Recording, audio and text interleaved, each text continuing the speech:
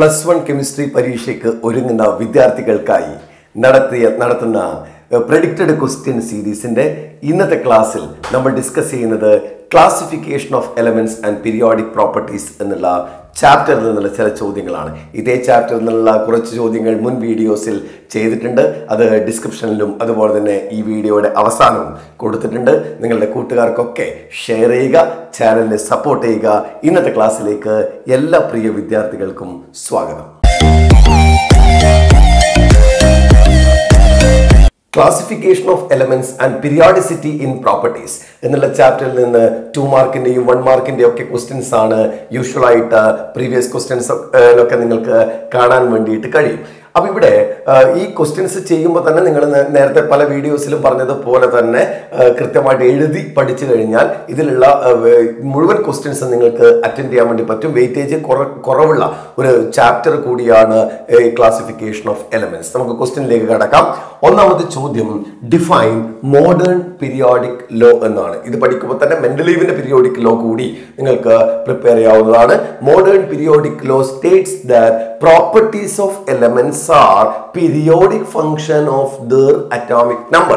Properties of elements are periodic function of their atomic number എന്നുള്ളതാണ് modern periodic law.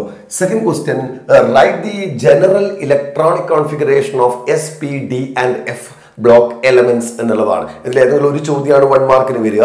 So S block എലമെന്റിന്റെ general electronic configuration എഴുതുമ്പോൾ NS1 to 2, അത് group 1 ആണെങ്കിൽ NS1 എന്ന് വരും, group 2 ആണെങ്കിൽ NS2 എന്ന് വരും. എസ് ബ്ലോക്ക് എന്ന് പറയുമ്പോൾ ജനറൽ ആയിട്ട് ഗ്രൂപ്പ് 1 to 2 എന്നുള്ള നിലക്കാണ് അത് വരിക.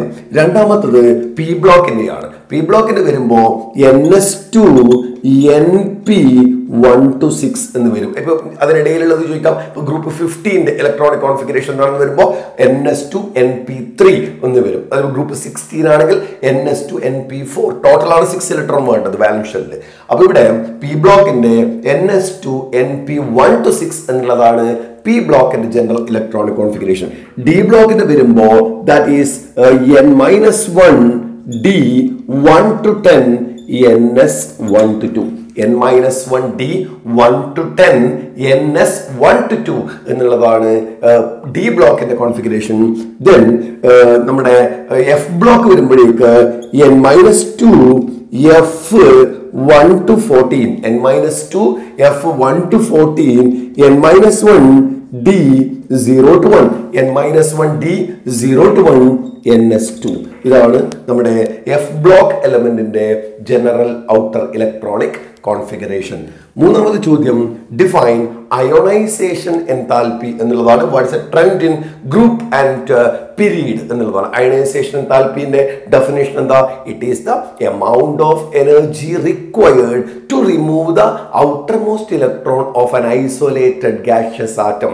ഐസൊലേറ്റഡ് ഗാഷ്യസ് ആറ്റത്തിൽ നിന്ന് ഔട്ടർമോസ്റ്റ് ഇലക്ട്രോണിനെ റിമൂവ് ചെയ്യാൻ വേണ്ടിയിട്ട് നമുക്ക് എത്ര എനർജി കൊടുക്കണം ആവശ്യമുണ്ട് എന്നുള്ളതിനെയാണ് ionisation enthalpy. It is A amount of enthalpy required to remove the outermost electron from an isolated gaseous atom. അപ്പോൾ നമ്മൾ അതേപോലെ തന്നെ what is a trend in group and period എന്നുള്ള ചോദ്യം കൂടി അതിനകത്തുണ്ട്. Down the group ionisation enthalpy decreases. അതായത് ഇലക്ട്രോണിനെ എളുപ്പത്തിൽ റിലീസ് ചെയ്യാൻ പറ്റും, ലെസ് എമൗണ്ട് ഓഫ് എനർജി വേണ്ടു എന്നുള്ളതാണ്. That is down the group ionisation enthalpy decreases. അതേപോലെ along the period ionisation enthalpy increases. അവസാനത്തുമ്പോഴേക്ക് non metals ഒക്കെ വരുന്നതാണ്. അപ്പോൾ അയോണൈസേഷൻ എൻതാൽപ്പി ഇൻക്രീസസ് എന്നുള്ളതാണ് പീരീഡിലുള്ള ട്രെൻഡ്. ഇതിന് ഡിപ്പെൻഡന്റ് ഫാക്ടേഴ്സ് ഒക്കെ നിങ്ങൾക്ക് അഡീഷണൽ ക്വസ്റ്റ്യൻസ് ആയിട്ട് പ്രിപ്പയർ ചെയ്യാൻ വേണ്ടിയിട്ട് പറ്റണം.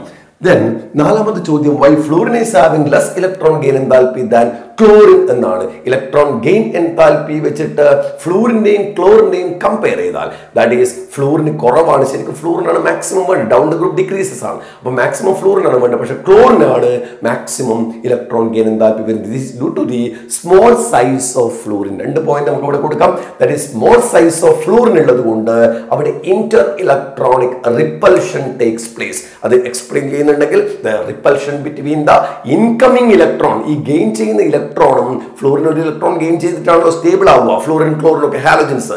അപ്പോൾ അവിടെ ആ ഒരു ഇലക്ട്രോണിനെ ഗെയിൻ ചെയ്യുന്ന incoming ഇലക്ട്രോൺസും the electrons already present in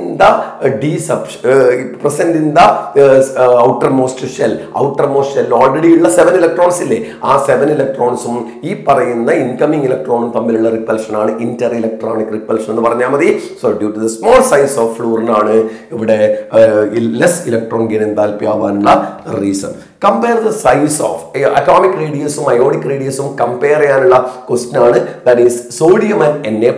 that is Na എന്ന് പറയുന്നത് 281 ആണ് കോൺഫിഗറേഷൻ. ദെൻ Na+ എന്ന് പറയുന്നത് 28 ആണ്. So cationic radius is, cation എന്ന് പറഞ്ഞാൽ positive ആയുള്ളത്, cationic radius is smaller than, ഇവിടെ 3 ഷെല്ലുണ്ട്, ഇവിടെ 2 ഷെല്ലേ ഉള്ളൂ.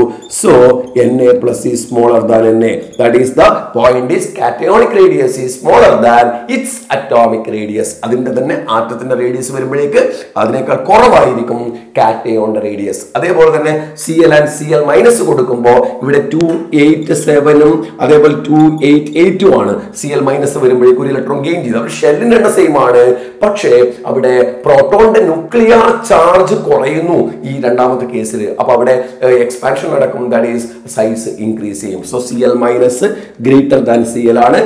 Point is anionic radius. Anions means negative ion. Anionic radius is greater than its atomic radius. നേരത്തെ ക്വസ്റ്റ്യൻ വന്നത് cationic radius is smaller than its atomic radius and anionic radius is greater than its atomic radius. Last question, define electronegativity എന്നാണ്. Electronegativity, it is a tendency of an element atom to attract a shared pair of electron. Shared pair of electrons നെ attract ചെയ്യുന്ന ടെൻഡൻസിനെയാണ്, കഴിവിനെയാണ് that is electron gain enthalpy എന്ന് പറയുന്നത്. The most electron gain enthalpy is fluorine. Second one is chlorine, and that is the second electron gain enthalpy for oxygen. Second one is for oxygen.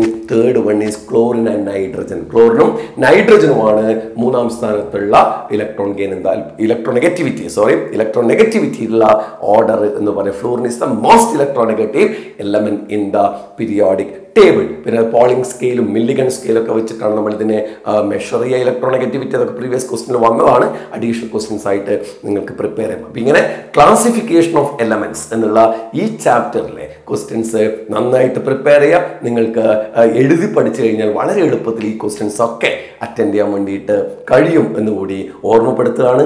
അടുത്ത ക്ലാസ്സിൽ നമ്മൾ പുതിയൊരു ചാപ്റ്ററിലെ മറ്റൊരു ചാപ്റ്ററിലെ ചില ക്വസ്റ്റ്യൻസുമായിട്ട് അടുത്ത ക്ലാസ്സിൽ നമുക്ക് വീണ്ടും കാണാം.